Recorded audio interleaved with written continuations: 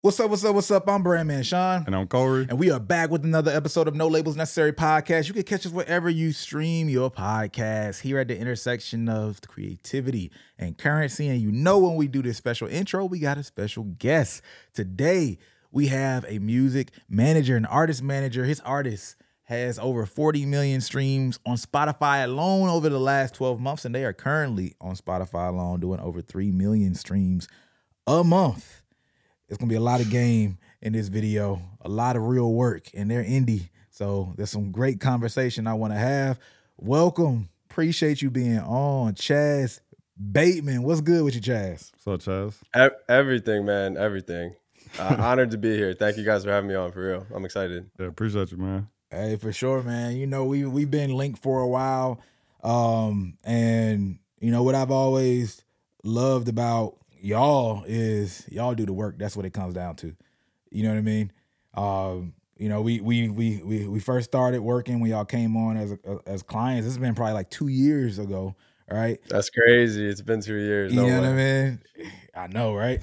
But once you like, we stop, like we stay connected because like you're actually doing stuff. We're actually doing stuff, you know, and it's just good to know people. And I always try to tell people, you know, sometimes people try to, I don't know, just try to build relationships in a weird way and overthink it. But sometimes, man, you just work with somebody, do good business, and if they make sense and they're really doing something, man, just build a real relationship after that. That's a good filter sometimes. It's like, oh, man, that's a trash person. I'm glad I didn't waste time becoming friends with him. That's how I think about it. 100%, man. 100%. I mean, a lot of it for me comes down to is someone authentic and being genuine. And I think just where I'm at is how can we help each other? Like, how can we help each other build? I'm just on a mission right now to just literally help as many people as I can. For sure, man. That's definitely something we'll get into because, you know, a lot of people say stuff like that, but I take you and Abel seriously when y'all say that. We're really doing it, bro. We're really doing it. I take y'all seriously. But let's rewind here. I think it's a great place for context. We're not going to go too much into TikTok specifically heavy. You know, for those who are like, man, I heard so much about TikTok. I don't want to hear any more about TikTok. But I think it's good for reference because coming in, there was I wouldn't say quite issue that Abel had that so many artists had, but it was just like, yo, I don't know about this TikTok thing. I don't know about this content creation thing for real.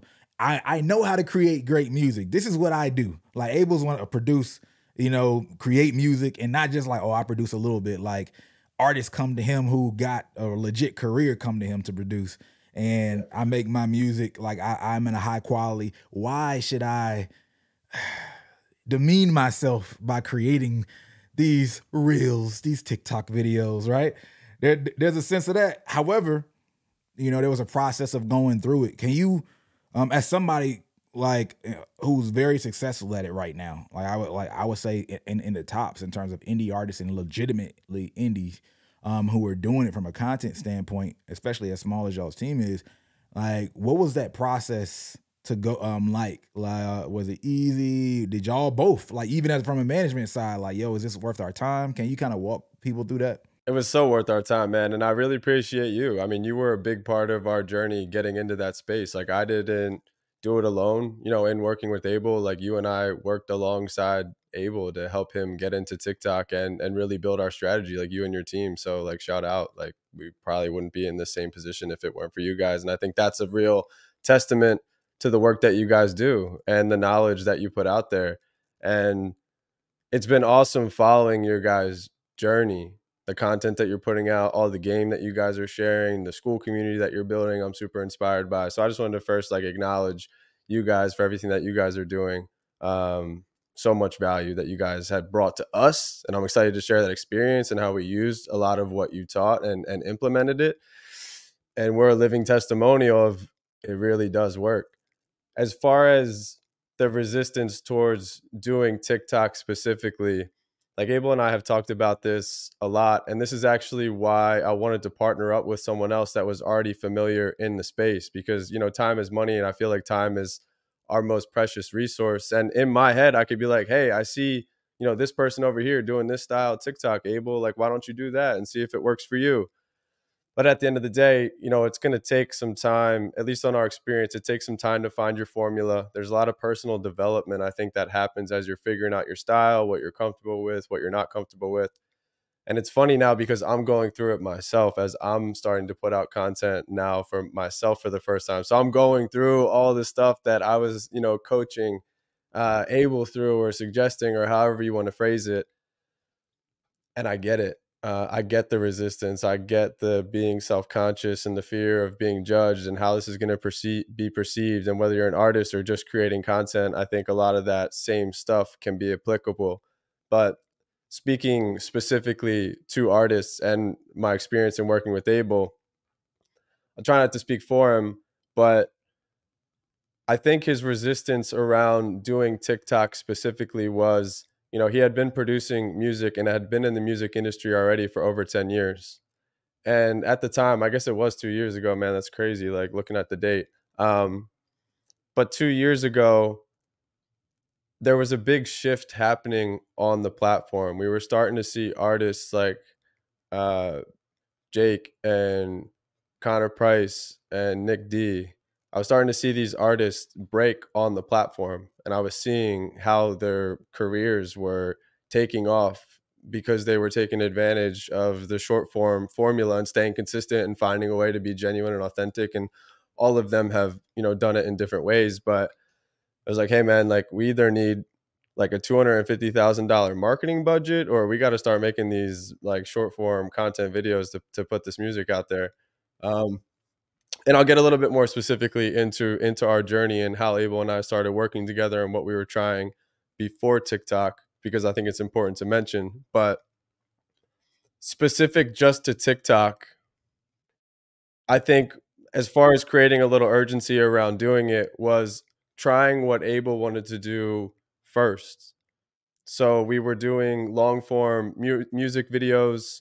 We were doing photo shoots. We were doing what I would call more like traditional music marketing, where, you know, setting up a pre-release. And he wasn't on TikTok at all at the time yet. And so he had like a core Instagram following, some people that were pretty close to him. But I think the resistance around TikTok from him came from, I don't want to compromise myself as an artist project. I don't want people to, you know, think I'm a content creator, or that okay, if I'm going to do some comedy type something to get some eyes on my project, that they think my music is a joke. Because at the end of the day, and, you know, a couple years into our short form creation journey, like we do have a lot of fun with it, you know, and it's really not that serious at this point for us. And there's been such a process of letting go, I think, on Abel's side and also mine. But I think the resistance around, okay, there is a way that we can find a way that you're comfortable in doing this that fits your style. I think that's like a real big takeaway. Like you don't have to do the same exact type of videos that other people are doing that you might think is corny, but there's probably a lane where you can find what feels genuine and authentic, and then also use some of these formulas, which we can talk about in as much detail as you guys want to get into. But you can use the formulas and the things that are working for them, and then find your own way to do it. And I think that's right where our paths collided and we started working together, was you were providing suggestions on like, hey, look at this video style, maybe, you know, talk with Abel and see if there's a way that he could find to do it in his own flavor. And the journey began. Yeah, man. I'm happy to hear you say that stuff, because I think the big thing is it truly is all about your style. And I feel like when people see a platform work, they think that the only way they can attack it is the way that they see people doing it. But why do you think that when it doesn't work like that for music, right? Otherwise, it's like, well, the only way you can make music is copy the formulas that everybody else has created their music, right? It's the same thing. It's just a creative canvas. It's no different. And at that time, one of the big things, as we kind of touched on, was just like certain level of quality that he wanted to project. And it's a lot more now in terms of like using higher quality cameras and approach to things. But at that time, it was still like not that common at all. But the fact that he was able to do that and then make it work and go like super viral to the point where people are like, I'm tired of seeing this guy. Like people would have, the way that Abel was popping up on people's screen, like people would have thought like a record label was pushing it, like, oh, they're pushing him in my face. TikTok has him in my favorite. Like he was everywhere to a specific audience. And yeah, we got it out of control. Yeah, it was. And look, it's not even like it was in our hands. You know what I mean? Like who we're not choosing who the algorithm shows it to, but you're talking about 6 million, 5 million, 6 million, 5, like all with that was specific around the music. Let me take a quick second to say, if you want legitimate one-on-one help to build the custom strategy and infrastructure you need to get to the next level, no matter if you're an artist, manager, or label, we're now opening up availability for one-on-one work. Now, these spots typically go fast, so make sure you go to www.nolabelsnecessary.com/gold to apply and schedule a call. Yes, this is something that you have to schedule a call for. Speak with us. We don't just let anybody in. You can't just go to a page and pay for it. This is our one-on-one process and breakdown. We want to make sure it's only serious people. If you are not serious, all right, if you have zero budget or ability to actually focus on your music, then this is not for you. But www.nolabelsnecessary.com/gold. It's a space to go if you want to get to the next level and want legitimate help from people who have been there, done it before, again and again. Back to the video. That's the thing is, so you did, obviously y'all went through some things that were like, some things that were a little skid, and there were other versions, right, of content that y'all touched on, but the ones that really took off with Abel, which I think is another reservation that artists have, were actually the music specific ones, not doing anything crazy, not like doing a skit, not dancing, or well, kind of dance on one, but on one of them, like that. But that's different. That's a different situation. And other videos, but like that's why I appreciate like y'all's journey so much, because I know not only there's some people who have those reservations from the beginning, but they're not doing the amount of work, and they don't have as much of experience and accolades to stand on as Abel had at that moment. Like, so it's even harder because you do feel like almost like there's a certain crowd that knows me, right? And I don't want to look corny to that crowd that's like almost like some peers. And I know that kind of thing can go down in your head where you feel like it's almost like I have a big exec job, and do I really want to start over and start my own business, and it's like just a rib shack or something, you know what I mean? I mean, 100%, and I do think that was a part of it. Yeah, you know, how you're being perceived by your peers, and I can relate to that because I worked in the corporate world for 10 years, and I was like a different person in corporate America than I was like in the streets or like outside of those walls. I was like, and I didn't really realize it until after I had left, that I was like, oh my God, like I really compartmentalized like myself in so many different ways, you know? And I think on TikTok, I think what really hits, or at least what really resonates for me, is when I feel like someone's being genuine and authentic. And I'm like, okay, like I can see what this person's doing. I can see what they're about. And then I'm buying into like them as a person. And then if the music is good, then I'll, you know, stick and stay and dive into the project. You know, but if someone gets my attention and the music isn't good, like I'm out. Like that's just like me personally. So it's sort of the balance of both of those worlds, like finding a way to express yourself in a genuine and authentic way. And I think the conversation could go really deep depending on how deep we went down this road. But I think Abel and I have both been on like a really deep self-discovery, personal development journey of like, who are we really? And then I feel like how Abel has shared his story and shared who he is has drastically evolved over time. And, you know, I've watched videos lately of people talking about how to develop your personal brand and being an entrepreneur and sharing on social media. And this seems to be like a common theme for a lot of people's journey, whether they're an artist or they're a content creator. There's these like cycles of kind of getting into the game and talking on the camera. We were kind of joking about it a little bit before the episode, but, you know, Abel and I do a weekly podcast now called the Full of Heart Podcast. And the first 10 episodes we did behind a paywall community. And my intention behind it was, hey, if people want to jump in and support, you know, it'll be a way for people to give back and support the project, and we'll have a space to give them value. But honestly, I was a little feared up about, you know, getting vulnerable and having those kind of like heart to heart type conversations and just having it be out there for everyone in the world. And like I was telling you guys, by episode 10, now I'm just like, let's upload them everywhere. So by the time that this episode airs, all those podcasts will be up, available everywhere, Spotify, YouTube, and we're going to continue doing that weekly. But that was me working through my own fear. And to be honest with you, like, I still struggle to just like put up the phone and press the record button and talk right into the camera. I just simply don't have a lot of experience doing it. And this is something I've been talking with people about lately, because my old story was, I have this imposter syndrome. Like, I can go into meetings, I can do certain things, I'm moving at a certain level. But then in my head, when it's time for me to sit down and record a video, there's all these doubts and fears and judgments. And what I heard someone say lately, and it really resonated for me, was like, imposter syndrome is just like a natural reaction to things that you don't have experience in doing. And it can sound pretty simple, but it was kind of profound for me, because the more I do these different things, like these podcasts, like I can jump on, I'm comfortable with you guys, chop it up, talk about whatever, take these clips, share them on social media. I'm just in the flow state with all of that. But it's something about putting the reps in and then bringing that back to Abel. That's what he was doing. And you talk about putting the work in. I'm grateful to work with Abel, to your point, for a variety of reasons. He's a close friend of mine. But his work ethic and his dedication to this is like extremely focused. So he was like full time figuring out TikTok for like 6 months when we were all working together, and you and I were talking like every few days, and we were working with your team. But he was willing and he was open-minded to try all this stuff that he didn't want to do. He was in a closet, singing a cappella cover songs. He was doing production videos to Lizzo remixes, things that he would never traditionally want to do.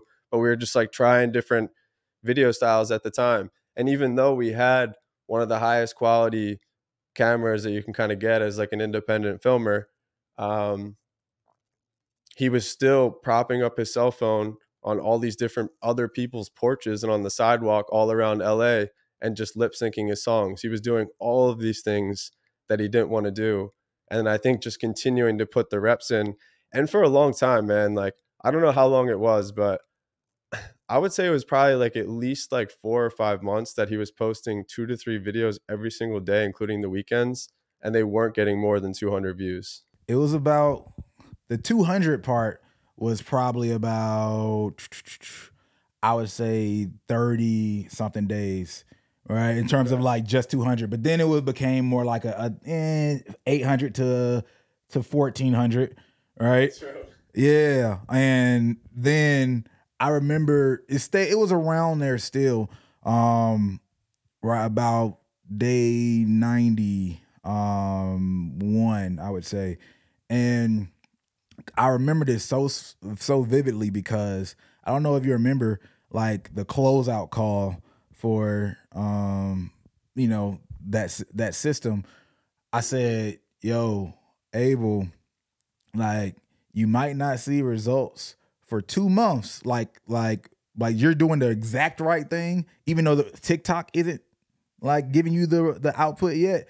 Like, you are doing the exact right thing. Just keep doing this, and I don't know if it's gonna be 2 months or maybe longer, but the shit's gonna go crazy.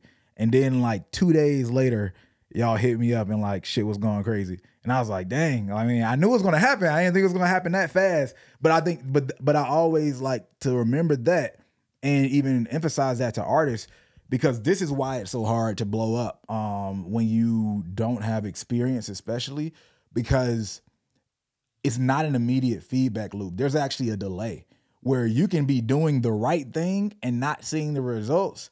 So you think, oh, I'm doing the wrong thing, I'm gonna stop. Or I'm gonna do the wrong thing and I switch up. You switched up from doing the right thing because you didn't understand. And that's one of the few places where I could clearly say, like, my experience, or anybody who just has seen a lot of it, is so valuable to an artist who hasn't seen that much. Because why would you not think you're doing the wrong thing when you're only getting 200 views? It's like, no, bro, that video was amazing. TikTok just don't know it yet.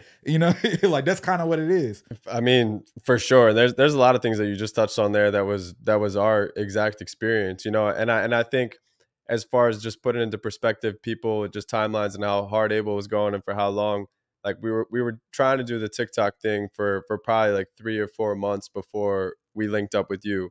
So just as far as like total time in, but Abel, I would say really started to like do multiple videos a day and stay consistent when we started working, you know, together with you, and you guys were sending over content ideas. And also I was going all in on the project too. So I was, you know, working with him and you know, offering suggestions, and like have really believed in Abel's project and just him as an artist, you know, for a very long time. Like him and I grew up together, you know. So when he was out in LA, he was out in LA for like 6 or 7 years, like producing and ghost producing for some other people. And he had just gotten his artist project up and off the ground. And then within a year or so after that, like he had put out some records, but then COVID hit, and then he came back to the Philly area when LA shut down, and that's when him and I reconnected. But my point being, like, before Abel was even doing the Abel Heart project, he was actually doing a lot of electronic music production. But even like before then, like he was doing these little demos where he was like downloading beats off YouTube and then had some Skull Candy headphones in his closet with a little blue microphone. And he was just singing and like riffing and doing these melodies over instrumentals. And this is like way back, like this is over 10 years ago. I actually still have some of those songs like private on my YouTube channel, and I always joke about like I still got those songs. And he's like, they'll never see the light of day, but they were good, man. Like they were good. Like he was like riffing, he was like singing, and he, you know, just it's not like he was trained. Like he was just kind of like freestyling and flowing and just like coming up with songs. So I saw that in him, and even back in those days, this was like, I mean, it's gonna date us a little bit, but this is almost like when YouTube and like people were like being discovered on YouTube. But like this is like before like Drake's come up, really, you know. You know, this is like kind of way back. I'm like, hey, like do this cover of this song and let's just like put it on YouTube.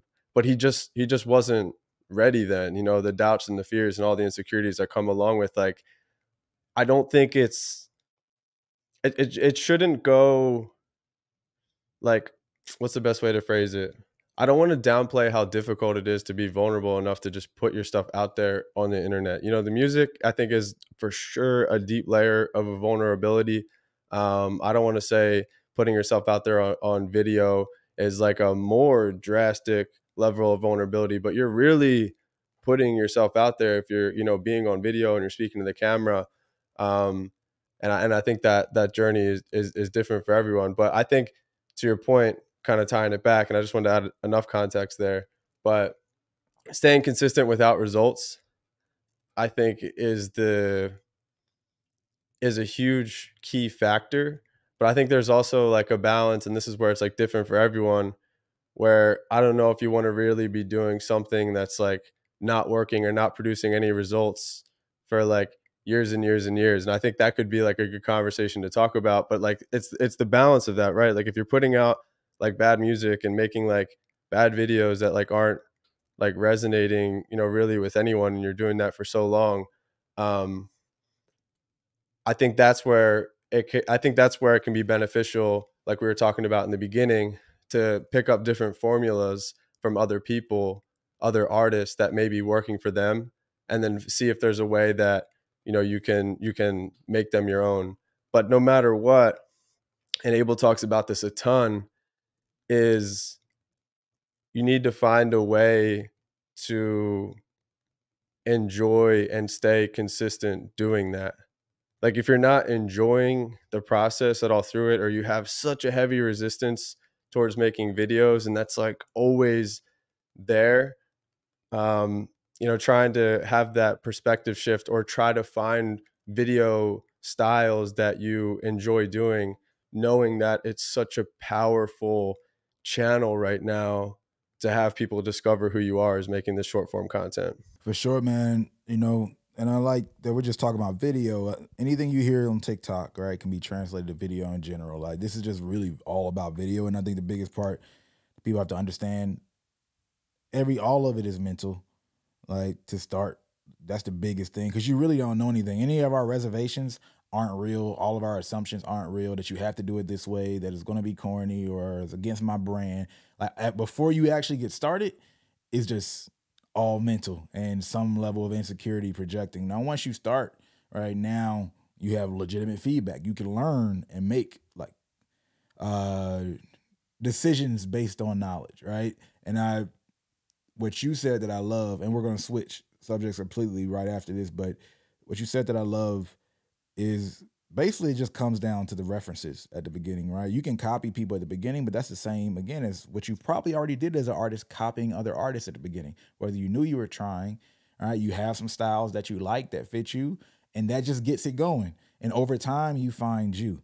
And I think not looking at it as a process to get there versus, oh, this is just what I have to do, and not and thinking that's what you have to do forever is probably the gap that a lot of people run into. You know what I mean?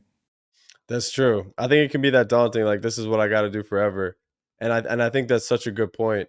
And I think that's why Abel speaks so much on what we speak on, like in our podcast, in our community, and just like the types of topic that Abel speaks on is all around really like personal development and life and mental health and finding different ways to stay consistent and being mindful of your energy and who you're surrounded by. Because I think, for a lot of people, whether you're an artist, entrepreneur, mix both of those worlds together, that can be considered an unconventional lifestyle to a lot of people, a lot of people's parents, a lot of people's family members, grandparents, like whoever in your life might be guiding you. I'd be like, bro, like, okay, like we get it. Like you think you're an artist, but like what are you really doing? Like what's your job? Like how do you actually survive? And I think that's one thing that I'm so grateful for. And I think about it like every day, that what we've been able to build allows us to live as full-time creatives and live in a way that feels like a fulfilling life of abundance and being able to do, what we love to do every day. The song of the week strategy. Y'all killed the game. We talked about the fact that you're doing 3 million streams on Spotify along a month at the moment.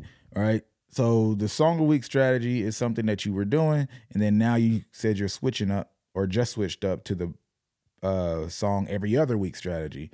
Would love to know, as someone who's made it work, right? A team that's really like benefited from it. What made it work? Like, are there any tips that you can give or insights you can give from doing the song a week successfully? Yeah, for sure. I think there's a couple of different things worth pointing out as to like what we're focused on now and why.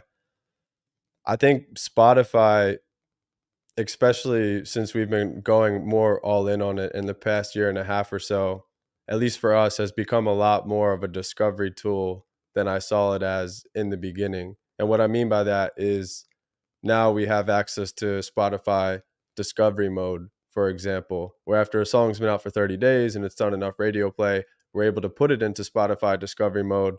And then Spotify, now in exchange for a small percentage of the royalties that the song wouldn't have gotten anyway, Spotify is showing that song to more people that it thinks it would like. So believe it or not, like the way that we were creating our short form content strategy, we started to apply a lot of those similar strategies to how we were making the music. So if you listen to a lot of Abel's music, a lot of times there's like a catchy phrase like right in the beginning of the song, or we'll just put the hook right in the beginning within the first 5 seconds. Because I don't know about you guys, I use Spotify, and within like the first 5 seconds, I'm like next on a song or not. If I haven't heard it before, like almost like right away, I can kind of like feel if it's something that I'm going to be vibing with or not. Sometimes I'll give it a shot. Sometimes if it's halfway there, I might like skim halfway through, see what's really going on. But I think, now that Spotify is putting the music in front of newer people, we actually adjusted our music strategy to make sure that we're catching and hooking people in the beginning where it makes sense to do so. And I think one thing that I've really been looking into and we've been focused on is the actual number of followers that you have on Spotify. And this is just my understanding of how it works. But, when you put out a song and you like a lot of times also as far as people that are actually artists listening to this, like the release radar and pitching it out, like however many weeks in advance, we were doing that for so long and doing like 4 weeks out and then like waiting and then trying to get content to pop. And I can go down like kind of a rabbit hole of what's worked for us and what hasn't worked. Because all of it kind of answers your question as far as release strategy.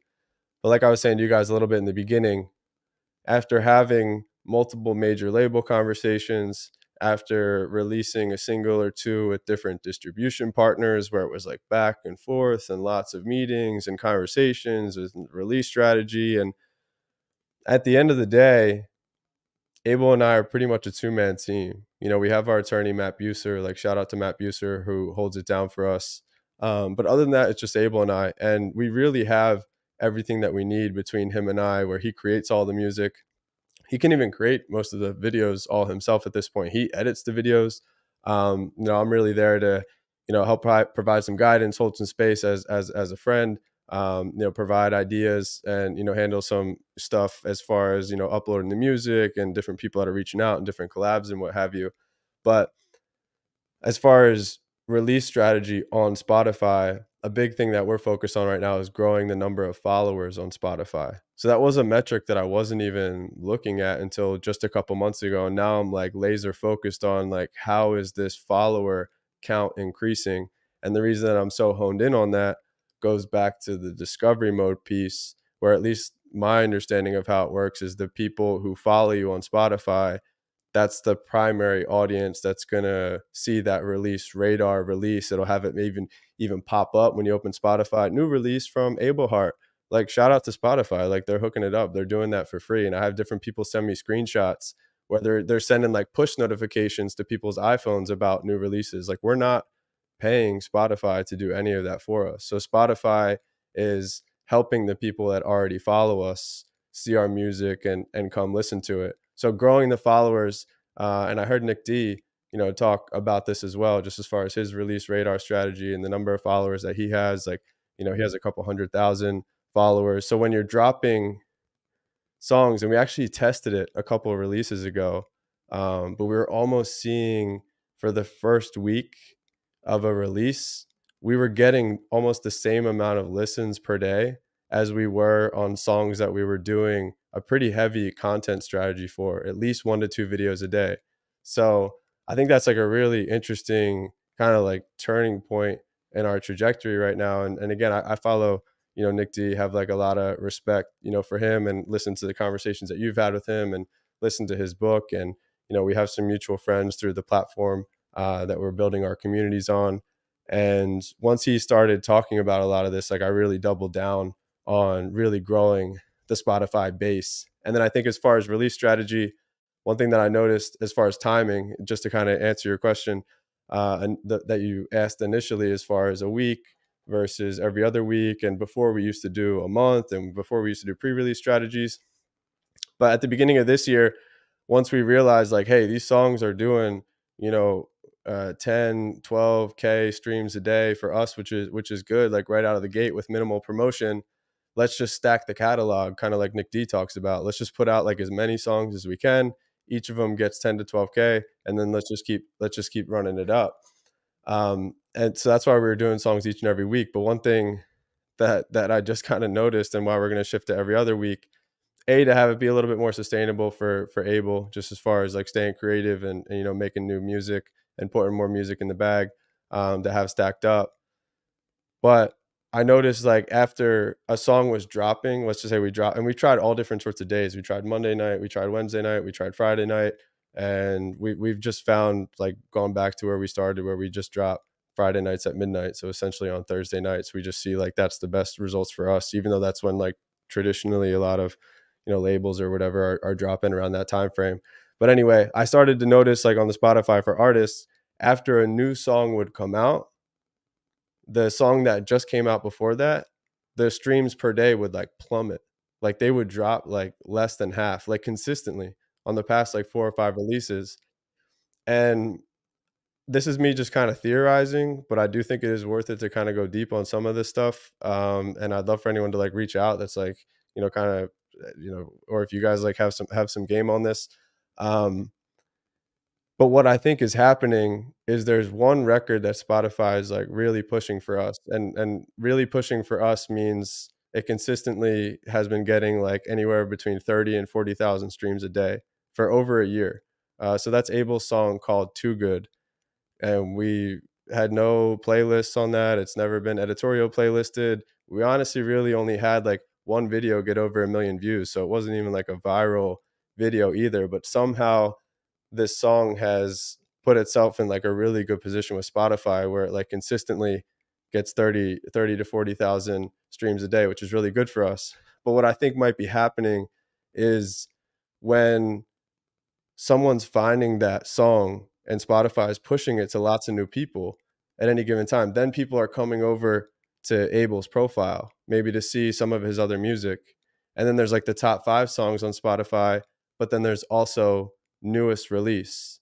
So when someone comes to his profile, I think that while that newest release is up there, that's how those songs might be getting, like I was saying in the beginning, like 10,000 streams a day, even though we're not promoting them. So I'm getting kind of like deep into it in some ways, but I'm about to get a little bit more clarity now switching to the bi-weekly, because I want to see if we let that song that's up there as the new release ride out for 2 weeks.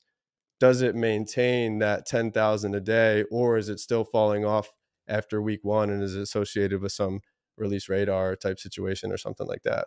You go ahead. No, that's interesting, man, because I've seen that too.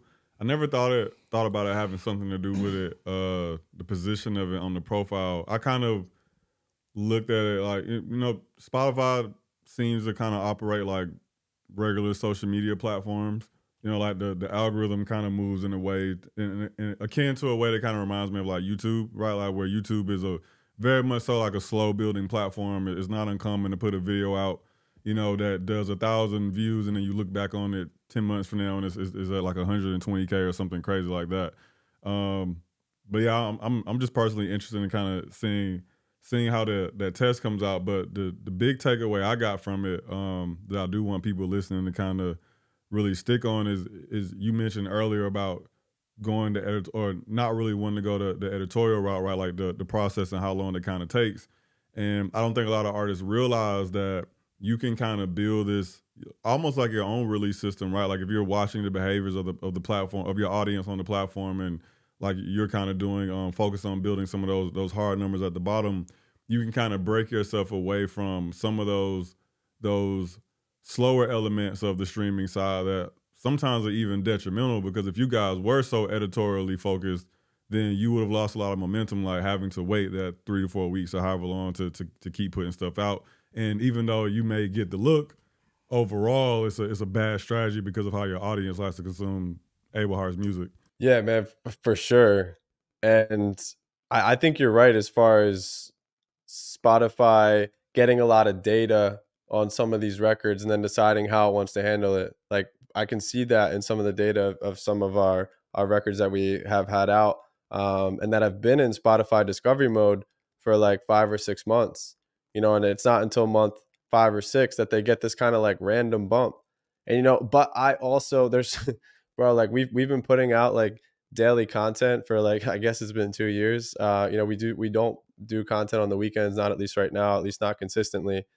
So it's hard for me to tell, and I try not to get like too like heady with some of this stuff, because I'm not always like also constantly scrolling back through like the thousands of TikToks that we have at this point. And there could be like one that like jumped up from like, it had like 20K for a while. Now sometimes I'll scroll back and I'm like, oh my God, like that video has 1 million now. Like that video wasn't doing anything for like 6 months. So I think TikTok, at least when we first started working together 2 years ago, it was like, okay, if this video, didn't get a couple 100K, in the first couple of days, it's just going to fizzle off and die.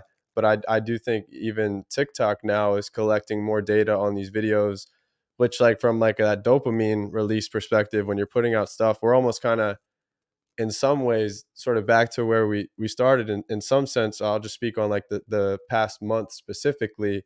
We've been staying and posting consistent and doing a mixture of video styles that we know have worked.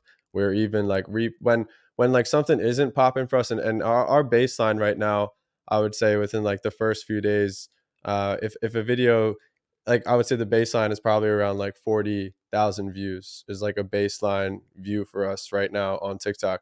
And I always, even just me saying that out loud, like continues to bring me back to gratitude, because like I was saying, man, like there was like 6 months where we were doing this and getting like a couple hundred views. And again, some months before working with Sean, and when we first started working with Sean, a lot of the stuff that we were implementing was upping our view count.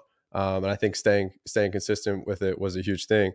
But we haven't had a video like pop off and get a million views like in the past month or so.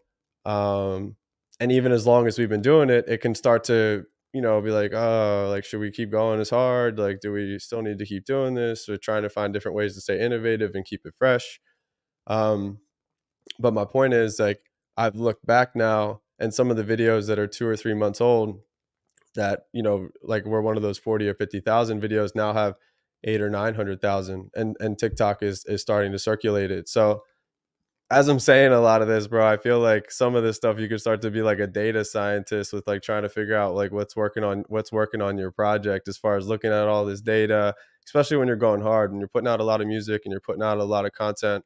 I think this is why Abel and I's relationship works really well, because I like to look at a lot of this type of data and see what's working. And, Abel stays working on the music, and him and I stay having life experiences together. I think that's a big part of this too, like going to the beach and driving cars and traveling and like living life, like continuing to, stay inspired, which Abel wasn't really doing much of that. Like when him and I first linked up and started working together a couple years ago, like he was very focused on like, I'm in the studio, I'm working on music, like anything else, is a waste of my time or isn't in alignment with my purpose, which I, could understand and respect. But me at the same time, like I never adopted that, like I was already married at the time, like I had my homies, like I was living life, and I just like, okay, like you be in the studio and like let me know when you want to link and we'll do some videos. And so I think a bunch of different things that I touched on there, but I think my point was there is a lot of data that's involved with this.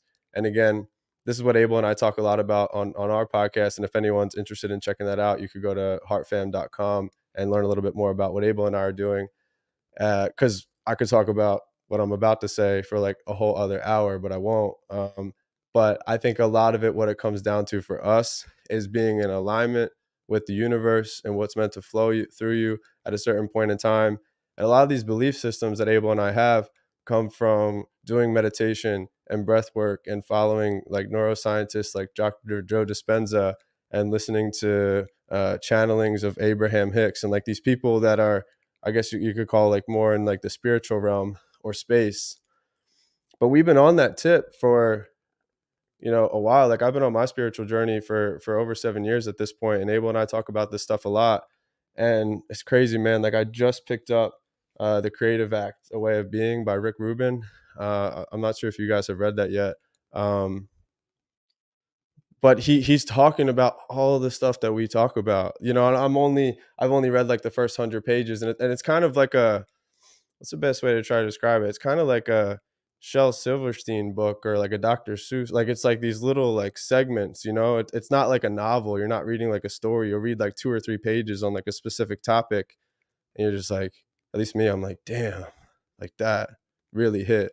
But I would say in just the first 100 pages, and kind of tying it back to what I was saying already, Rick talks a lot about what I was just saying, and what Abel and I have been talking a lot about, and why we talk so much about life, about being, an extension cord or like a conduit for this like higher power or like entity or whatever out there that exists. And as artists, all of us being creators, like the three of us, like we're all creating to some degree. Like we might not be putting music out on Spotify, but we're all creatives at the end of the day.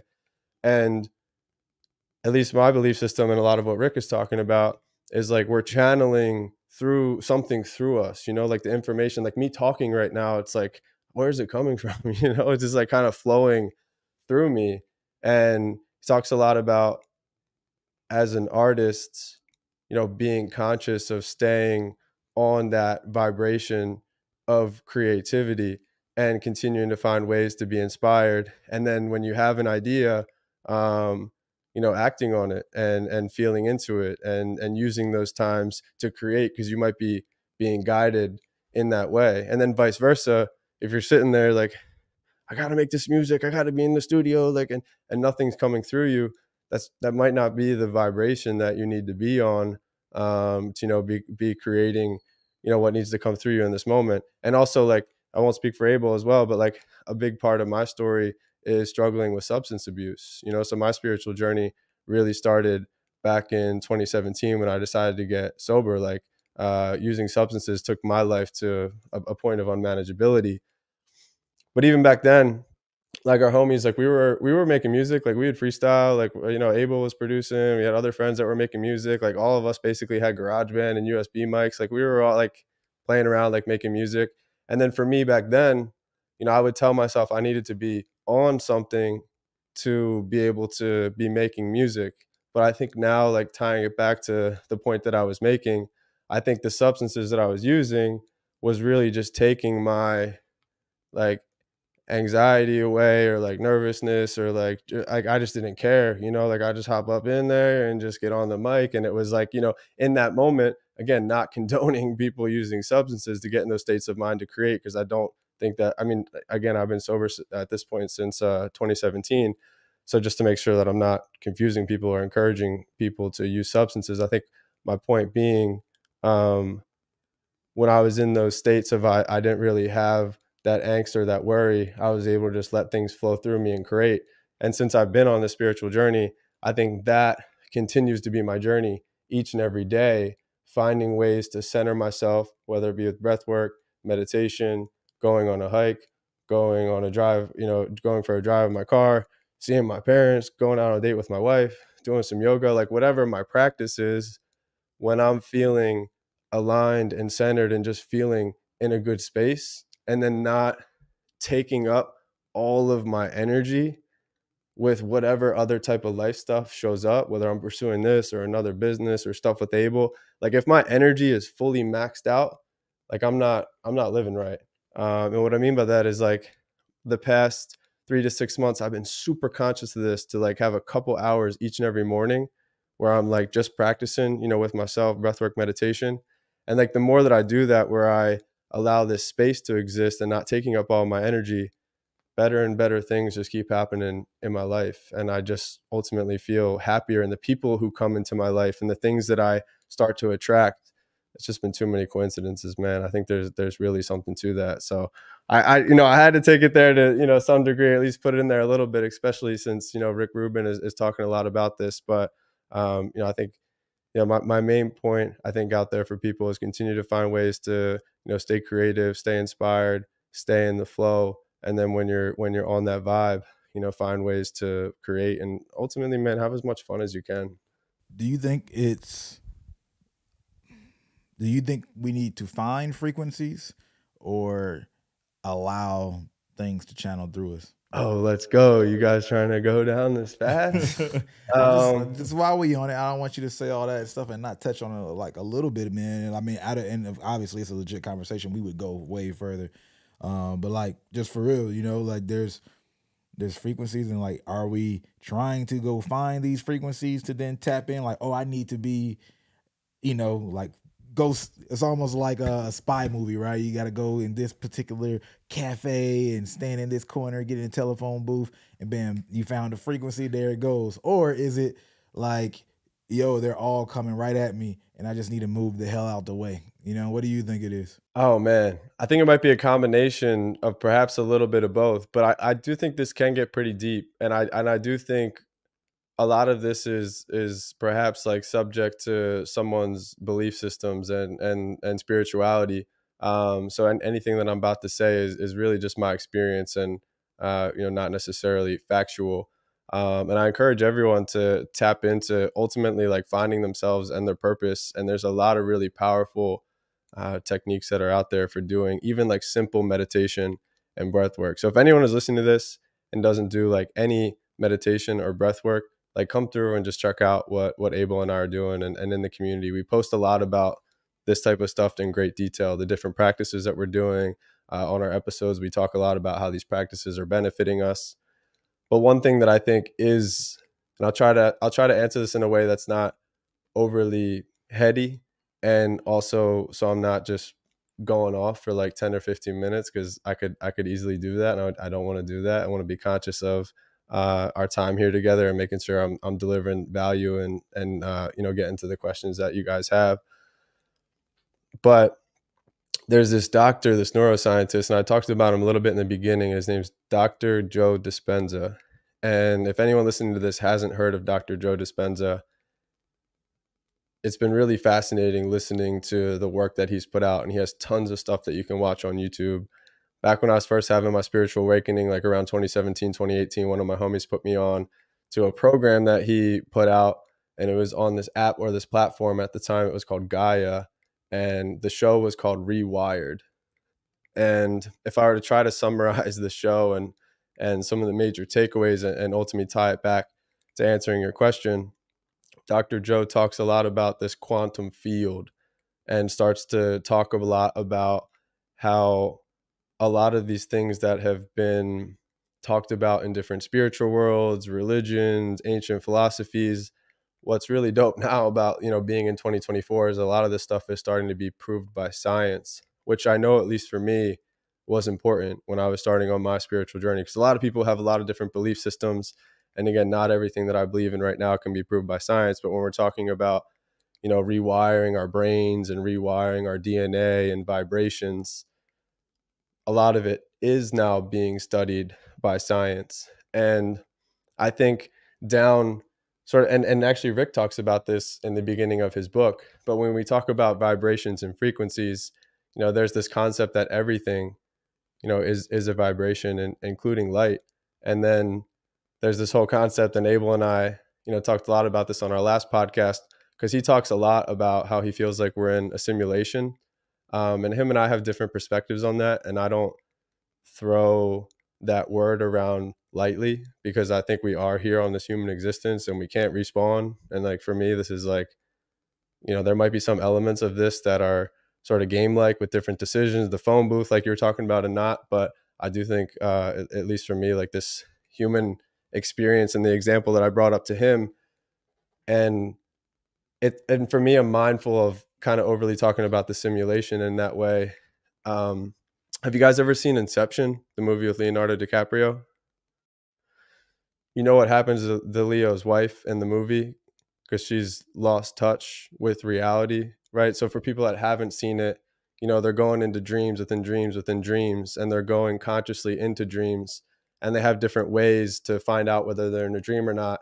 But she goes so deep into these different levels of dreams, and in order to come back from the dream, you have to kill yourself or be killed, and that's how you come back to your like real life. So she becomes so out of touch with that she isn't actually in a dream. She ends up, killing herself, and there's no coming back from that. And I think I've had really deep experiences, with my mental health, and I've been in different states of mind, and, also experimenting with different substances, where I think it's important to I try to just be mindful when we're talking about all this stuff with that word, specifically simulation. But what I wanted to kind of say was, and Rick touches on this too, and Dr. Joe talks about this a lot, but if we think of light, at the core of it being a vibrational frequency, and like we are perceiving this reality, like through our eyes, like we're converting light and everything that we see into our bodies in some way, we're kind of creating our own reality.